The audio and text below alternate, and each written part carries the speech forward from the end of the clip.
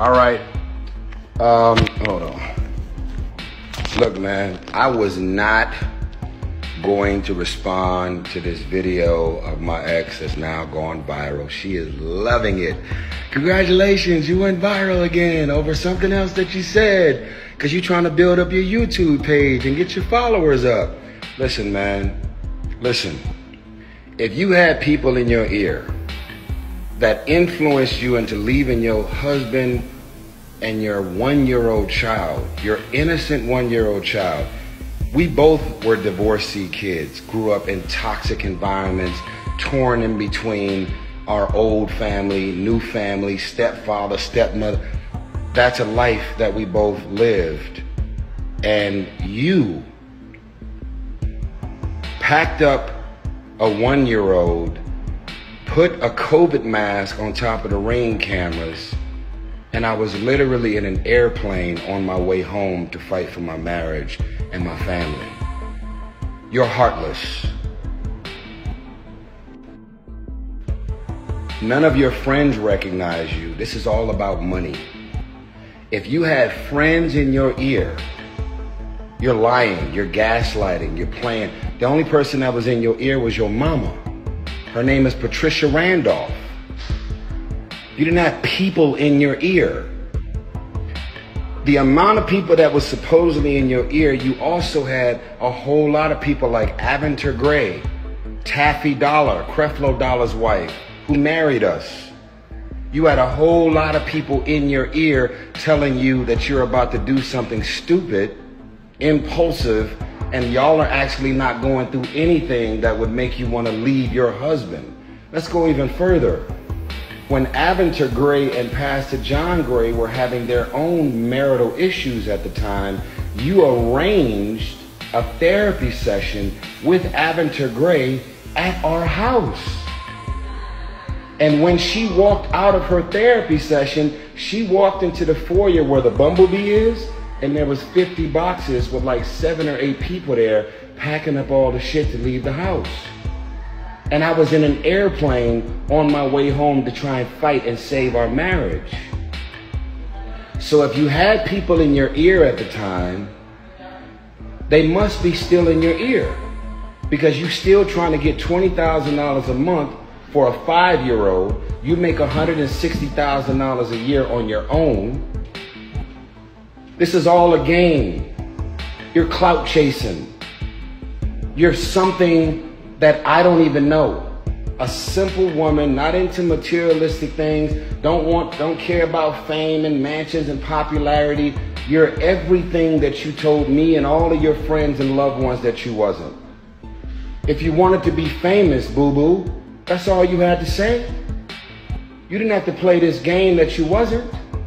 Now you out here playing on single mothers and their emotions, playing on women that are actually in abusive relationships and fucked up marriages that are toxic and dark and dysfunctional. That's not what that was.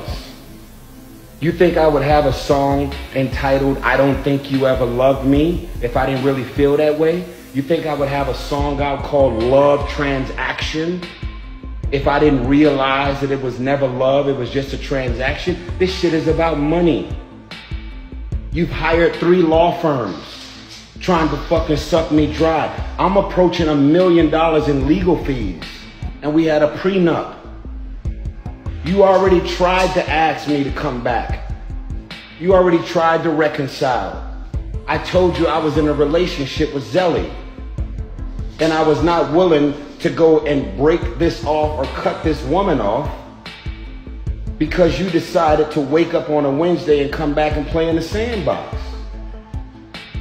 Everything about the way you left me was heartless. It was evil. You never considered me, your marriage, and let alone your innocent 1-year-old child. She had to celebrate her 2nd birthday apart. And if you really are really suddenly caring about the effects that you've had on me and your family, why don't you sick these fucking lawyers off of me? Call your lawyers right now and tell them that everything that you're still trying to get right now, you don't want it no more. $20,000 a month for a child? Our prenup says no alimony. Our prenup said everything that the prenup said. You're trying to crack the prenup. And it's been 3 years of it. I should have never hired a fucking attorney. I had a prenup. Everything that I was supposed to give you in the prenup, I gave it to you. You want more. And it's been 3 years. I've moved on. I'm with Zelly. You moved on. I don't even want to tell niggas the first nigga you started dating when we broke up. Because you're going to go viral from that. If I were to tell niggas who you started dating as soon as we broke up, you would go viral from that. All you want is attention. You want Facebook followers. You want Instagram followers. You're trying to be a life coach and you're trying to get niggas to drink the Kool-Aid. You fucking with a real one right here. Everybody can see through your bullshit. I may be alpha. I may be loud. I may appear to be a narcissist, as some niggas will say in the comments. Girl, you was good to leave that nigga. He's a narcissist. No, she's a fucking narcissist.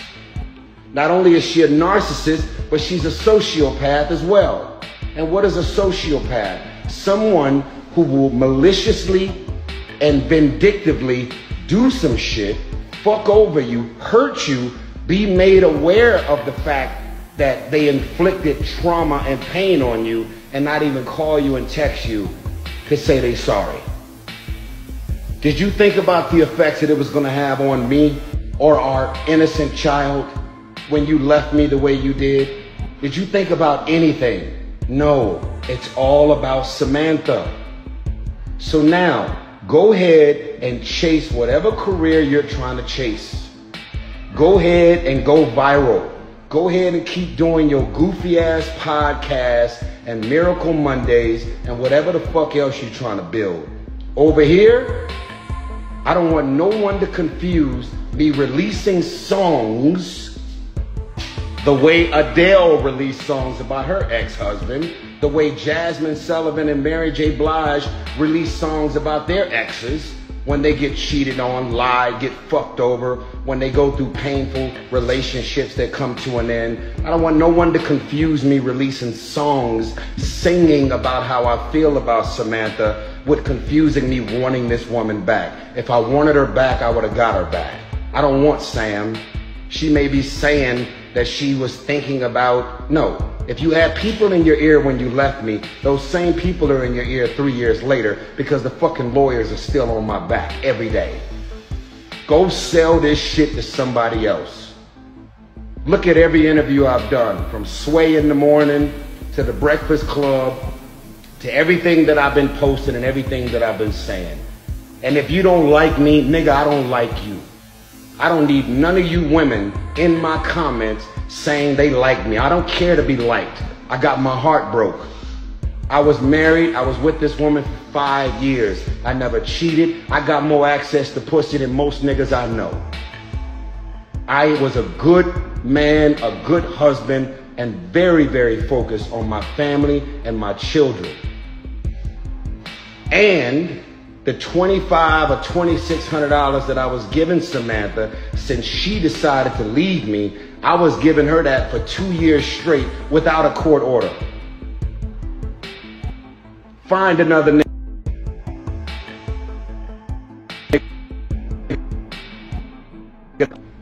who decided to leave your husband without a court order. Find somebody else that's going to cut a check for $2,600 without the judge making a judgment for you to do so.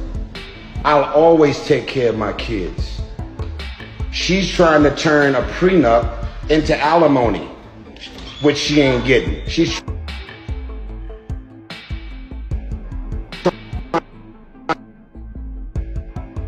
not getting. She's trying to get something that she's not getting because the prenup is protecting me.